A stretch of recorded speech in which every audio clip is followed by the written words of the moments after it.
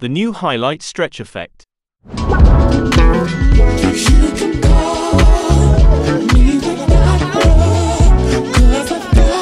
Today's video is sponsored by the Baby Yoda.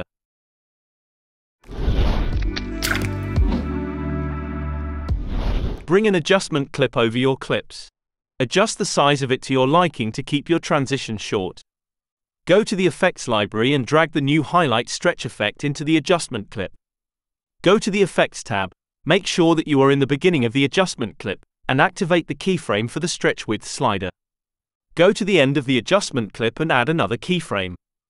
Go into the middle of it, and increase the stretch width slider. Obviously, if you want, you can play around with the rest of the sliders, but I'm not making this for some Hollywood blockbuster movie, so I will keep it simple. If you try to play that back, good luck with it. Right-click on the adjustment clip, and select to render cache the fusion effect. Also select to render cache the color output.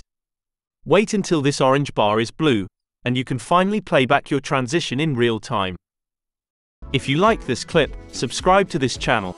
If you didn't, be polite and subscribe anyway.